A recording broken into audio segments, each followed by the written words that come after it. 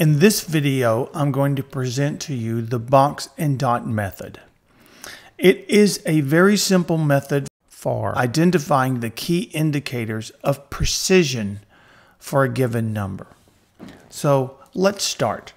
What I would like to do is just teach this by example. And let's just consider several numbers. And I will pick numbers that are somewhat similar, so that will make it easier to pick up some of the trends that we might see. Let's say we want to determine the number of significant figures in this particular number that's given. Now, let me step to a side for a second and tell you why that's important. Two of the key indicators of precision are going to be, one, we're going to look at the number of significant figures, and we're going to do that in just a moment using the box and dot method. But the second thing is we're going to be interested in the number of what I'm just going to call places.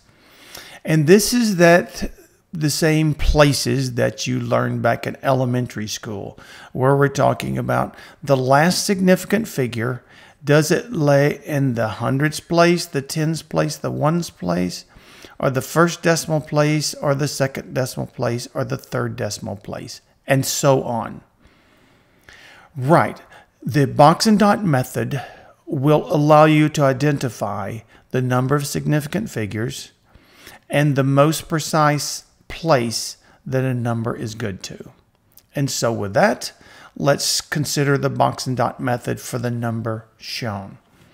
First box. Draw a box from the first non-zero digit through the last non-zero digit.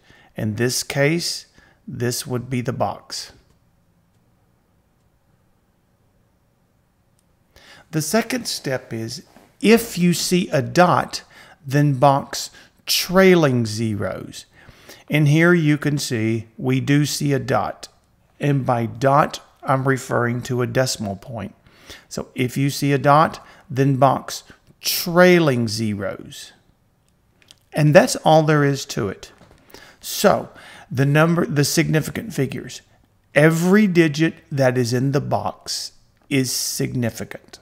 And so in this case, and let's keep track of these significant figures, and let's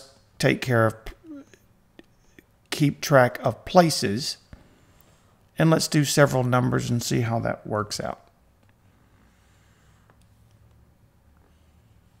Okay, this number has 1, 2, 3, 4, 5, 6 sig figs, and it is good to the first, second, third, fourth, fifth, sixth decimal place. So I'm just going to put 6 dp. And these are the two indicators of precision for this number.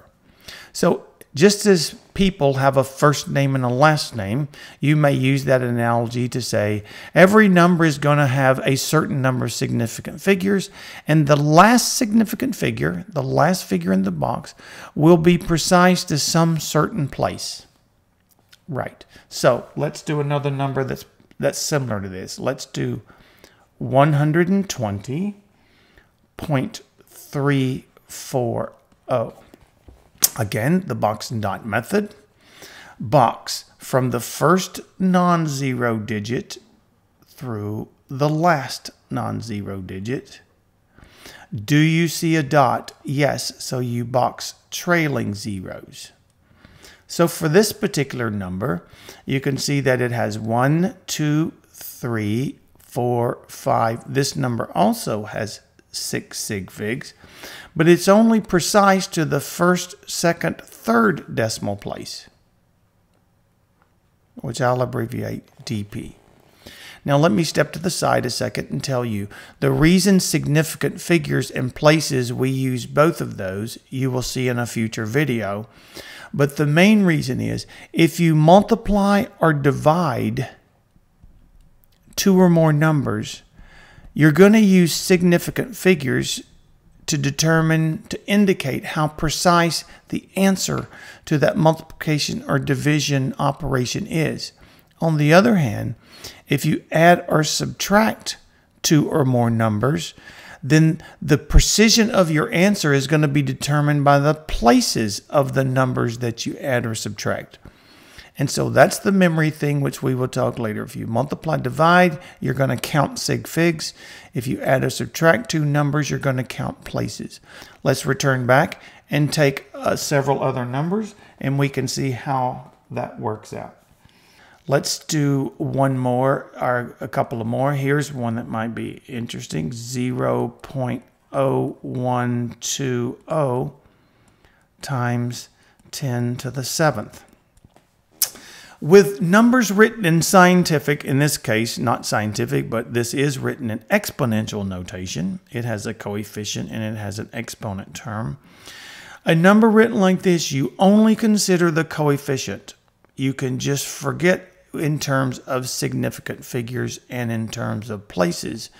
You can just disregard the 10 to the n or the power term. And so this number becomes very, very simple to determine. Box from the first to the non-last. Do you see a dot? Yes. So you box trailing zeros. So this number has 3 sig figs. Kind of losing track here. 3 sig figs, and it's good to the first, second, third, fourth decimal place. All right. Or I think, let me be consistent there. Fourth decimal place. Maybe, okay. Fourth decimal place. I don't think I wrote this one down here. This was good to what? 4 sig figs, and it's good to the first, second, third, fourth, fifth, sixth decimal place. And finally, let's just do the number 1200. And we will do this number 1200 with a dot. And we will end it with these. Right. The number 1200, if you look at that one, you will see from the first to the last. Do you see a dot? No. So this number is good to only 2 significant figures. And it's only good to the hundreds place. And that's going to be important to know, whether you're talking decimal places or you're talking places that are greater than the ones place or greater.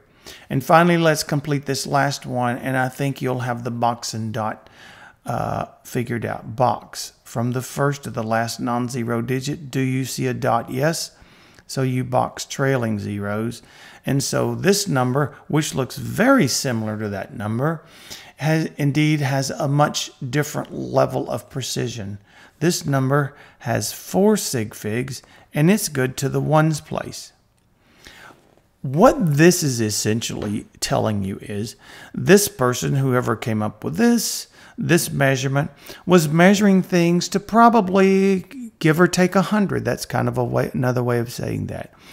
1200, it might be 1250. I don't know. It might be 1190. I'm not really sure. It's a number that, if you will, rounds to 1200. This number means something very different. It means you're precise to the ones place. This means this number is 1200. It's not 1201, and it's not 1199. It is exactly 1200, at least to the precision of the ones place. And with that, that's the box and dot number. It will a very simple and easy technique that will allow you to identify the 2 key parameters for determining precision. And those 2 key parameters are the number of significant figures and the number of places.